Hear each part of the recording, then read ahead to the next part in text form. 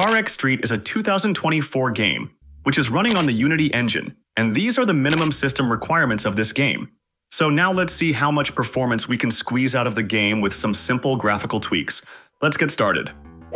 First, I've set the screen resolution to 1080p and turned all other graphics settings to their lowest preset.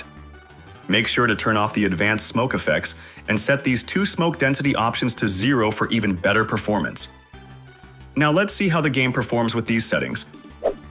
Well, it's still playable at these settings and I'm getting good FPS right now. But you know we always aim for even higher performance. So now let's quit the game and check out some hidden tweaks to boost the game's performance. The configuration file of this game is located inside the Windows registry, under H-key current user, software, CarX Technologies, and then CarX Street.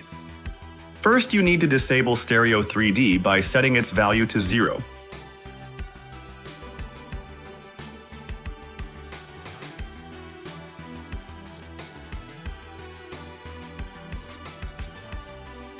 The keys here, they control the screen resolution of the game, and the good news is that you can play with any custom resolution you want. So I'm going with 450 by 250. Make sure to enter the values correctly under the decimal tab. You can also experiment with other custom resolutions you want. Just make sure to input the width and height values properly.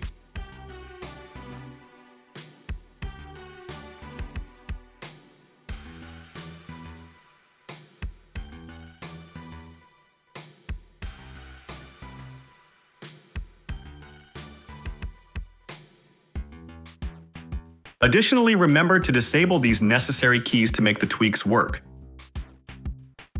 If you find these steps a bit challenging, I recommend downloading the registry file from the video description for convenience. And that's it, there's nothing more you can do. So now let's test the game again. With these tweaks, the game is now even more playable, and when I'm not recording my screen, I'm getting around 108 to 120 FPS. So guys, that's it for today.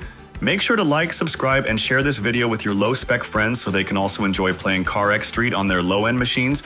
And I'll see you all in the next video. So until then, take care and bye.